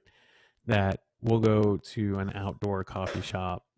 We'll sit 6 or more feet apart and we talk and hang out. Now, some people would be like, Joey, you're going to get the vid, okay? Like, you're going to die. And I'm going to be like, maybe. I don't know. But I do know that my wife, teaches here in College Station elementary school and physically, and my kid physically goes to school because that's what they're doing here. and they all wear masks all day. They all have little like acrylic see-through partitions around them, and so that's my reality. Now, is my reality right? And their assessment for COVID exposure is that you have to have been with the person within 6 feet for 15 minutes or more without a mask. And if that didn't occur, then you can go back to work, or your kid can be in the classroom. And so, what we think of as like, because I have a friend that I ride with virtually, right, on my trainer, I've been riding with for the past week, and he's in Seattle, and like those just aren't options. Like, you can't go and do those things. The kids don't get to go and do that. So it's in terms of meeting up in person, I think it is a big challenge. I think the EFF meetup is good. I think, again, I'm going to give props to David for hosting a great book club. That meetup was great. I host meetups through the New Media Lab, and we have a Facebook. I don't have a website yet. Oh, a Facebook group. Facebook page. One other local group that I believe is doing at least some virtual meetings during all this right now, but it's usually in person like us, that's Austin based, is you might check out the local Nerd Night community. There's a lot of overlap there. I've given a talk there a few times. Brandon's given talks there, and it's definitely it's another community that, there's a lot of overlap, and you would meet like-minded people. I mean, I would definitely say once COVID's over, come to our meetups in person, go to Nerd Night, go to these things. They're definitely good places if you want to meet people on this wavelength, which can, be hard in normal meet space to find those people. But yeah, so like the meetups that I've been hosting, I've probably hosted them every other month, and it's usually like anywhere between 5 and 20 people. I post them publicly. They're not like private. They're just, only so many people want to nerd out on stuff. But what we do is we introduce ourselves, and then we talk about any interesting projects we're working on, and kind of give people updates and go from there. And so it could be hardware, it could be software, it could be like someone's looking for a job. I mean, it's just all kinds of different people like dealing with nerd life or creative life, and figuring things out. Like the last meeting we had, one of our really creative, I see Brandon's on here, one of our really creative students was this guy named Jason Wynn, who when we met him and showed up to class, he was like, "I'm the Asian cowboy," and we're like, I think that's racist, but you're saying it and you're Vietnamese, so all right, we'll roll with this. But that's not what we were really thinking. But if we were teaching today, that's what we would think. This was like in 2005. And we were like, okay. And so he's like, no, really. And he gets up on our table and like falls off the table and gets up and then falls flat on his face on the table and then like gets up and then falls and hits a chair and gets up. And we're like, oh, wow, like, you're like a stunt man. And he's like, yeah, I'm a stunt man. Like I've worked at Six Flags. And so we've since watched him. I helped him develop a business plan and pitch his own stunt show and get it approved and do it. And, now he's out in Hollywood. And so the last meeting we had, he was on there, and I had students on there, and I had other colleagues. And he was talking about like COVID protocols for being on set, because like he's on the Larry David show right now, like as an actor. And we were just like, oh, okay. So it's like you never know what you're gonna get at our meetups, but usually it's interesting. And if it's not, you can make it interesting, right? Like you yourself with what you're doing, bring it up and start chatting about it. But one of the things Sandy, our mentor from the ACTLab, taught us was, facilitation over dictation. So I try my best to not so much be someone that says this is what needs to happen at a meeting, as much as to facilitate discourse, if that makes sense. And to that end, those are our meetups. Sorry, I was just going to say to that end as well, EFF-Austin, I always say we are a community-driven organization. Like, we have a board of directors. There's 9 of us in total. But, I always say when people are like, hey, is EFF-Austin doing this? And I'm like, no, we're not. But, we totally could if you be the person to make that happen. This is, community driven and passion driven and believing the cause driven. So, I mean, you know, if we're not doing something that you're passionate about, I mean, just email me. We'd be happy to start a project around it. So, yeah. I remember Jeremy, who's on here too, I think. Also, when we would go to the Timbit Works Hackerspace in San Antonio, people would say, "You all should do this or do that," and Jeremy would always be like, "Well, that's great because this is a duocracy. So, like, you know, you want to do it, and they would be like, "Oh, okay." And I definitely have felt that way about EFF-Austin. They've always been ones to kind of, if you come with an idea, you know, they're facilitative of it. And you know, Dorkbot and Nerd Night. I know Dorkbot doesn't happen much right now. As I understand it, it's kind of defunct at the moment because it doesn't really have a stakeholder owner keeping it alive at this point, which is a shame because the talks were interesting. Yeah, well, I think, you know, Make Magazine kind of really ran over with the maker fairs all over Dorkbot. And now Make Magazine went bankrupt and there's no more maker fairs either, which makes me very sad. Yeah, and so I as an anthropologist, I studied all of these things and experienced it all. So it was really crazy. Just as a funny history, you know, Dorkbot in Austin was approached by, you know, Make Magazine, and they pitched doing this festival together, and then they just never heard from Make Magazine again, and Make put on Maker Faire. And so that's like kind of how, you know, proprietary versus open. And so you have a generation that doesn't know that, and we're just always huge fans of the Maker Fairs, not understanding that it was kind of like this closed sourced hierarchical event rather than a community-based event. Now, the mini maker fairs that have been occurring all over are like franchised, and so those are kind of more community-based, but they're all independent now because, like Kevin said, like went out of business. Well, that was a very similar thing. Well, I was going to say, it's frankly very similar to like comparing Burning Man versus regional burns now. Of like, frankly, the regional burns are far more what Burning Man used to be like before it was the billionaires drug fair. Right. And also kind of like, you know, the difference between a hackerspace and like Tech Shop. If y'all remember Tech Shop or ever heard of Tech Shop was like its ultimate be-all, end-all space, and it was awesome. I mean, I loved it. It was so cool. I got to go there a lot with Brandon, but unfortunately, they went under. You know, they had to move out of Austin, and that actually does remind me, we do have ATX Hackerspace as well, which it's been quite a while since I've been over there. They're another community you could probably find like-minded people. I will admit that you're definitely getting into the very intense end of the nerd pool. Like, they make me look very normal, but if you're really into this sort of stuff, you'll meet some very interesting people there. And, you know, in terms of like hacktivism meetups and things like that, well, I mean, there's this EFF meetup that I've really enjoyed, and you know, I just encourage to kind of keep coming. You know, there's like one of the things I've seen so far in Zoom meetups is that there's always different people that show up to meetings. Like, as soon as you think you know everybody that's going to show up that month for whatever, whoever's putting whatever on, it's always different.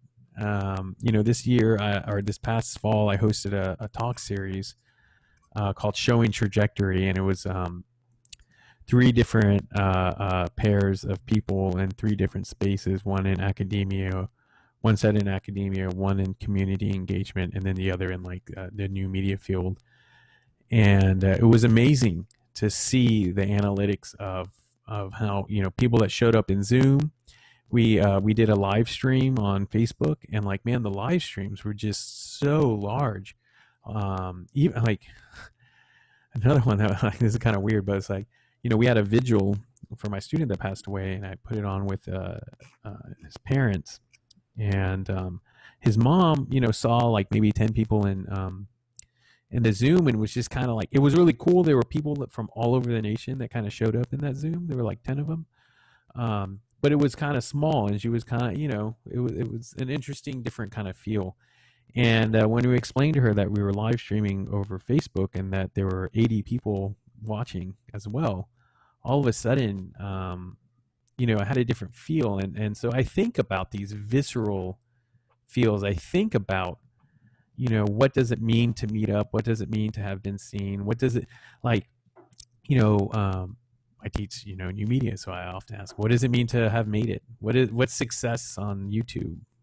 What would you consider a successful YouTube channel? What would you consider having made it? Is it? I think the two biggest tech channels are Marquise Jones. Is it Marquise Jones? Marquise? I can't remember Marquise's last name, and Linus of Tech Tips. They have around 13 million followers, and there's some others too that are around in those teens, and then they pale in comparison to some other group and some other group, and the other thing I talk about right now is that we live in a parallelism world, not a serial world. Like, creation is happening in a parallel space.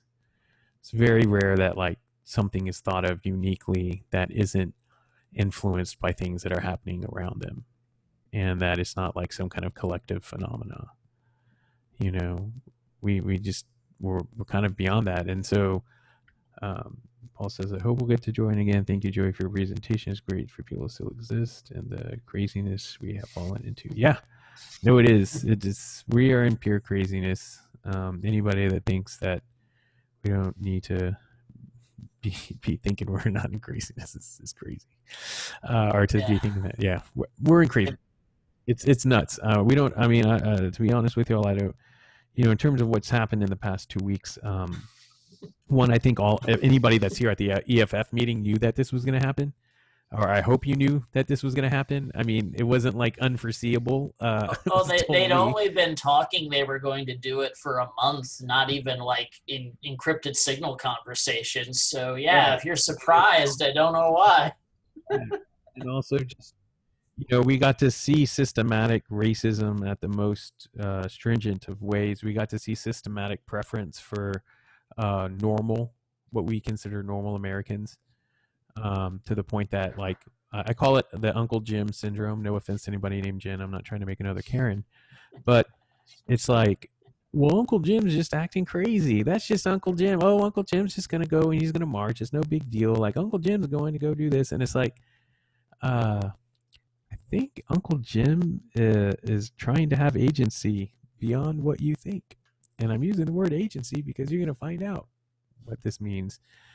And I also am very interested in this idea of this group of people. One, how they're being played, just like how, in my opinion, again, these are my opinions, I feel like the left gets played too. Of activists from the left get played as well. I would second that as somebody on the left. They get played in different ways, but they succumb to their own stupidity.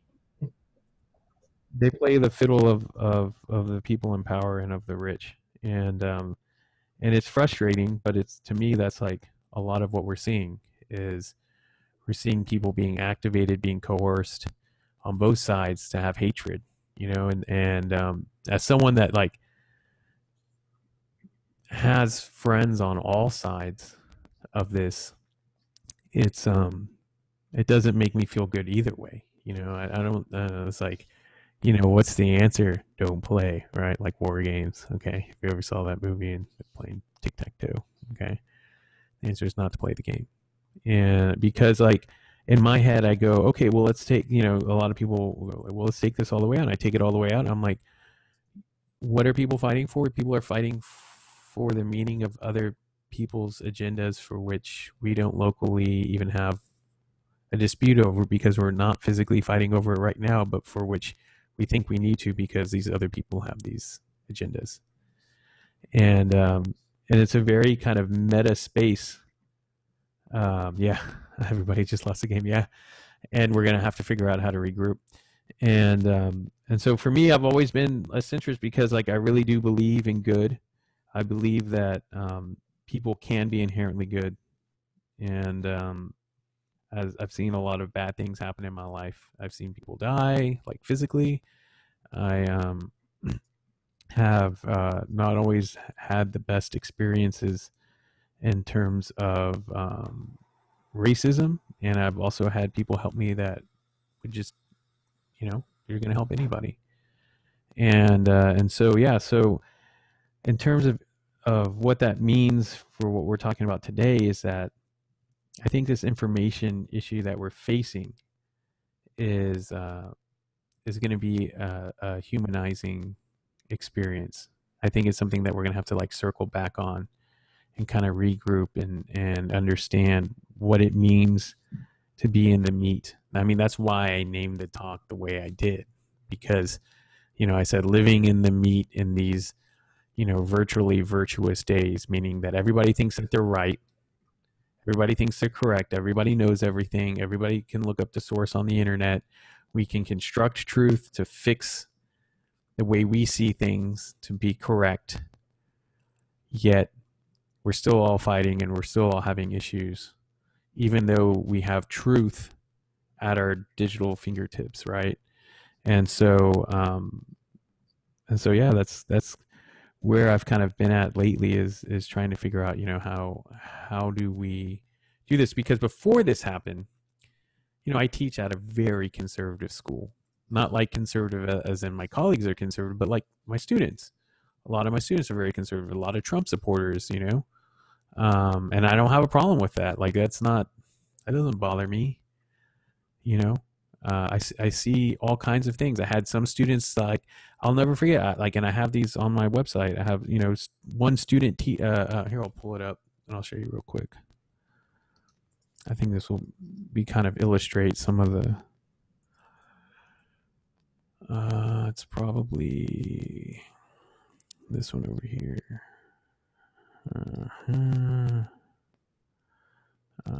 Yes, I remember that article. That was interesting. So I had two different students that were a really interesting juxtaposition of students in class. One woman, Alondra, did a whole piece about what it's like being a migrant farm worker and her experience doing migrant farm working and her family's perspectives of going out into the fields and working up north and doing that kind of work. And then having, I think his work is in here. May not be. I'll have to find it later. And then I had another student whose family owned a farm in Central Texas, and we're talking about using GPS-controlled John Deere machinery and what it's done to transform the farming experience. And having them sitting next to each other, watching each other's videos and projects, talking about like their lived realities, that's kind of like what excites me is, the fact that I am in this space where we're having people that, like I said, are first generation college students and people that have been here for a long time. Like, one of the unique things and weird things about me is that, like, I've been told to go back to Mexico, and people don't understand, like, in the literal sense, my ancestors signed the Declaration of Independence for Texas, like on two different people. And so when people tell me to go back to Mexico, I'm like, dude, y'all don't even know, like, my families are founders of Texas. It's a really different kind of take on things. And so it's, we're in a very like interesting space, and maybe that's why I'm like considered like a coconut or this guy that's like, I don't speak Spanish, but my last name is Lopez, but I understand like my background and understand the things that I've gone through. And in the digital world, that has a whole nother connotation. We're dealing with identity politics. That's a whole nother thing that comes up. Another assertion I would make is that we are living in a space where this is the last stand for the white man. And I don't mean that like in a radical way. I mean it as in, if you look at the people that are complaining the most about these issues, about identity politics, about all of the left, about BLM, about all of these issues, it's mainly white males, and older white males. And even the people that are considered like what would the word? I don't have a word for it, but I'm thinking of like Ben Shapiro, Jordan Peterson, Joe Rogan, which like I love listening to Joe Rogan. I actually taught a class called the Joe Rogan Experience.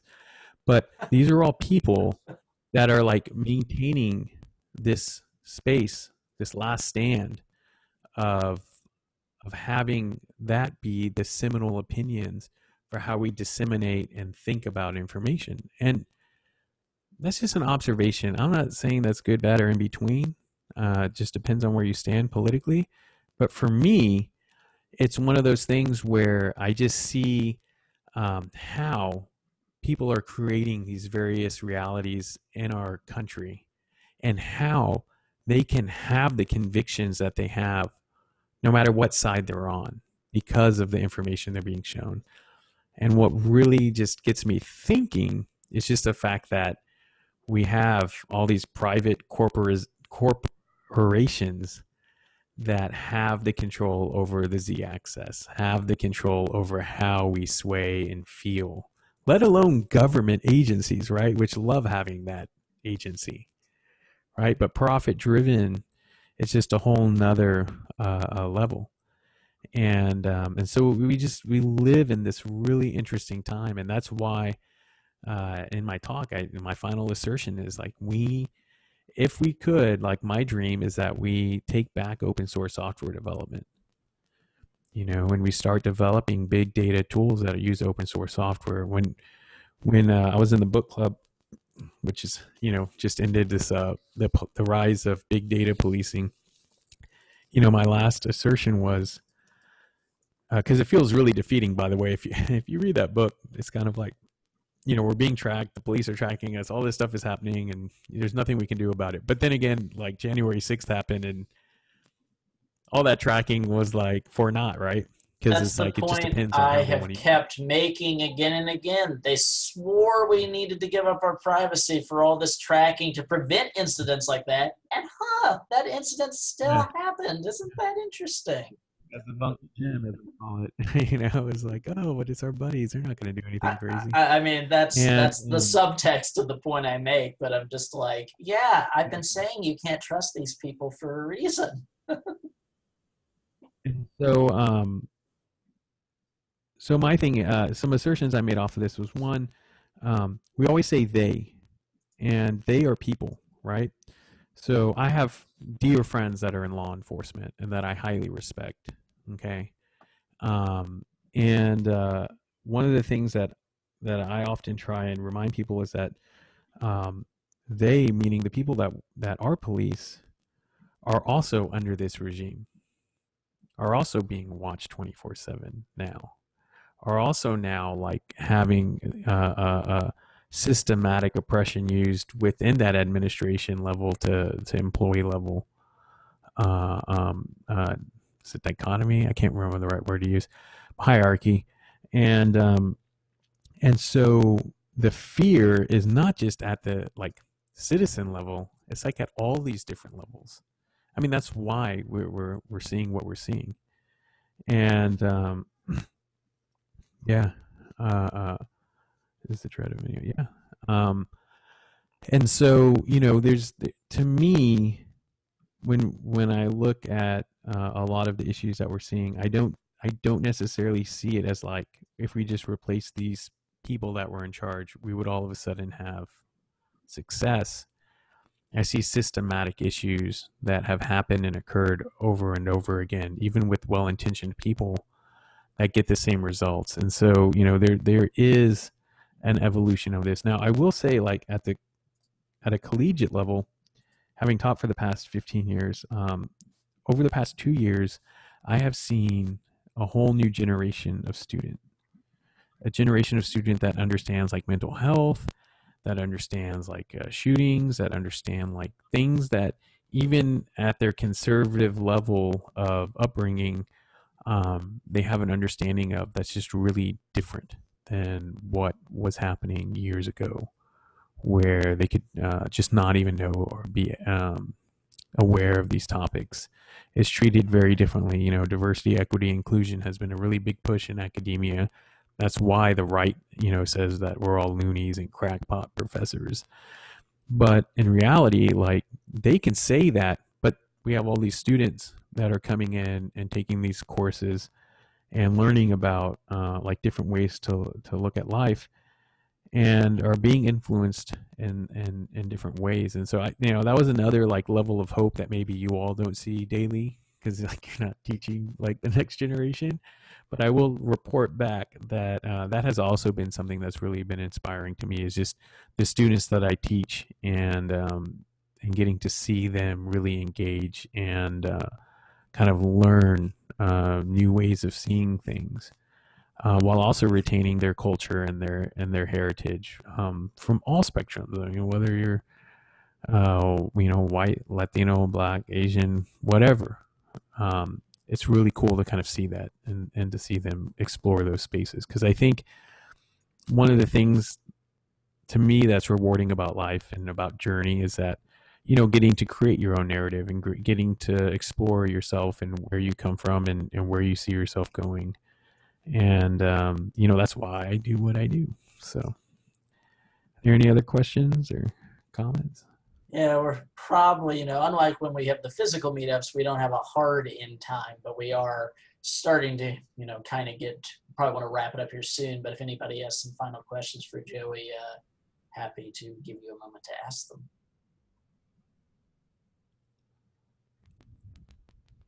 No? All right, well, I guess, I'll just say, well, thank you so much for Joey coming. It really was a very unique, wide-ranging, engaging talk.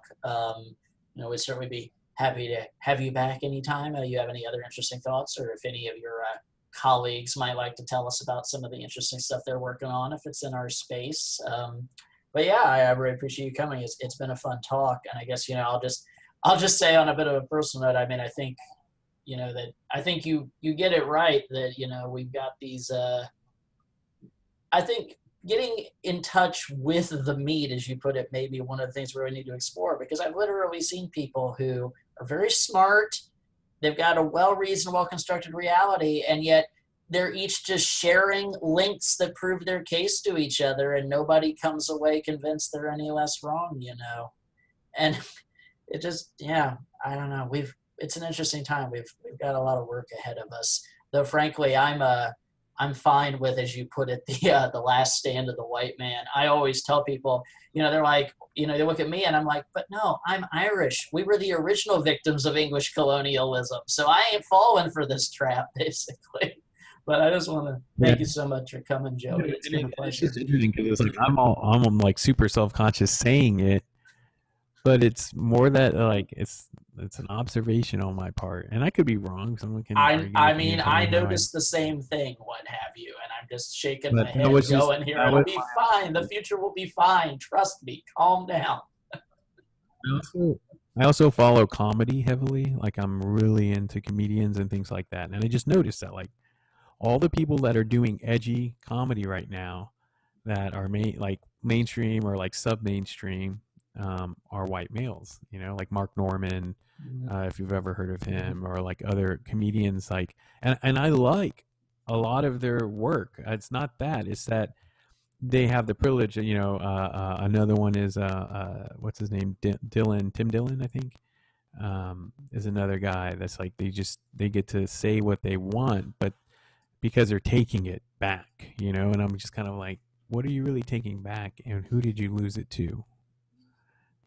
Those are some things that, like, understanding our own agency, right? Like, when I show up to a Chicana, meaning a all women's conference on being Chicana, like, there's a difference between me opening my big mouth and saying what I have to think, and someone else. I can understand what a that. concept. One final question actually here for you, Joey. Somebody asked, as a teacher, do you have any opinion on the company Code Monkey for Kids or Code Ninja? So, it was so here, like, coding is a really interesting thing. I I have a lot of mixed feelings about it. Like I learned to code in high school and I was horrible at it. But it did like kind of tickle the back of my ears a little bit. And luckily, I was surrounded by people that knew how to code. But to me, coding, I like Scratch. I like any kind of open source software in terms of like a company that teaches coding or has coding modules. I'd have to just look and see if they're open source and open curriculum. Like that's what I support. For those that don't know what open curriculum is, it's where the software and the curriculum itself are all open source and are Creative Commons licensed. Now, that said, just like I use Strava, there's going to be some great closed sourced ones that help people learn in an intuitive way, and that is like an Apple-like experience, as I would call it, which I've heard Code Monkey is. Same here, but little one has enjoyed the building of robots, but I hate to force coding on her. I hate coding. Yeah, and so, so for me, it's like I let my kid do what they want once I kind of impress it upon them and then go from there. So like my kid wanted a skateboard, so I got him a skateboard, and then it's like, I'm like, here, practice. And he was like, no, I don't want to do it. And I was like, okay. And then like he wanted to do some more later, and now we're at a skate park and he's like standing up and skateboarding at 4 years old. And I'm like, okay. But it's not like I'm fanatical about it, but I'm kind of just like, if you want to keep doing it. And so what I'm really trying to measure with kids, by the way, my mom was a 2-year-old teacher for 20 years. And so I'm really into early childhood development. What I'm trying to figure out with kids personally is just kind of that liminal space, that like right between the black and white, that gray space where you are facilitating them and not dictating what they need to do, but creating enough boundaries for them to feel empowered. And that's really hard. I think Kevin probably knows that a little bit too. And everybody else that, works with kids, is that like, sometimes you overstep it and sometimes you don't. And so a lot of these programs can be very beneficial to a kid, but sometimes they can also be angst and anxiety and really something they don't want to be doing. And it's kind of finding that ebb and flow, because each kid is different. And so that's my take on it, and I'm sticking to it. So maybe my kid will. I think it's a good take, and I guess I'll just add on, that there's this big push that all kids got to learn coding or they're going to be screwed in the economy of the future. I don't really endorse that take. What I think you certainly you teach a kid coding, especially if they like or have an aptitude for it. Yeah, they're probably going to be well positioned for the future because so many things do involve it now. But I think that's just a subset of a more general, far more important skill, which I think is the real key. And I think our speaker tonight evinces this skill very well, which is just be open to continuously learning new things throughout your life. If you think you can learn a set of skills and coast on that your whole life, you probably won't do very well. But if you instill in a child constant wanting to engage and learn new things, it's less important what they are, just not always having something new you're trying to figure out, not just accepting the world as it's handed to you. I think that's the far more essential skill, of which coding is just one manifestation of that drive. So yeah, so I wouldn't say if your kid wants to do that to be like, no, I'm like, just let them do it, let them go to their heart's content. And yeah, like I always tell people I just want my kid to be a nice person and help other people, because like I have a PhD, my wife has a PhD in cultural studies and education, and so I'm really not worried about his education as much as him being just a good person. And so that's what I'm trying to impart, because I don't think he's going to have a problem in school, in the sense that, like, I mean, I had a problem and I got through it, so I know no matter what, he'll get through school. But being a good person is actually something that's really hard to teach. So, all right. Well, Thank you so much, Joey. It's been a pleasure having you. Thank you, everyone, for coming. We'll look forward to hopefully seeing you again next month. Always feel free to drop us a line if there's anything you want us to look into or work on with you. But otherwise, hopefully we'll see everybody in a month's time or so. And thank you all for keeping these meetups going during these strange, unprecedented times. So we'll see you all then. Bye. Thanks. Bye.